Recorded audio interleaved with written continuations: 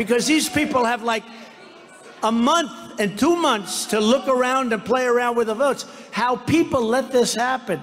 We got to go to all paper ballots, voter ID, same day voting, one day.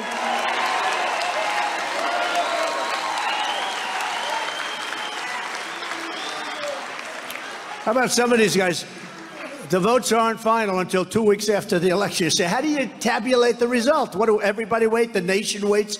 It's a disgrace what's happened. And I asked the people on stage, and we have a lot of people in the audience that are great politicians and very important for your state, I don't want help. I don't even want help with the vote. I just want help on making sure the vote is cast and counted fairly.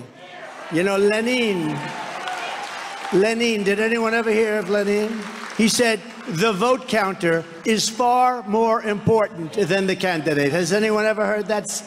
Lenin, as they say in Russia. But no, the vote counter is far more important. It's very sad. We did so unbelievable. We got more votes than any sitting president by far. We got millions of more votes than Barack Hussein Obama. I was told if we got the same number, we can't lose. We got millions more, millions and millions more. And well, we thought we won until about 10:15 in the evening. Then all of a sudden we said, what's going on here? Now we got to straighten out our borders. We got to straighten out our elections, because we're like a third world country.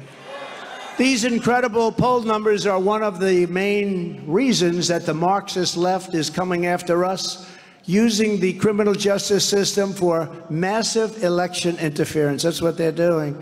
They want to weaponize law enforcement to interfere with our elections through the use of the DOJ and the FBI, attorney generals, and local district attorneys who actually, you know, the district attorney we have in New York, he's reporting into Washington. They sent one of the top guys from Washington to help him run his office. That's beautiful. Isn't it a wonderful life? But in the end, they're not coming after me. They're coming after you, and I'm just standing in their way. I'm just standing. I will always stand in their way.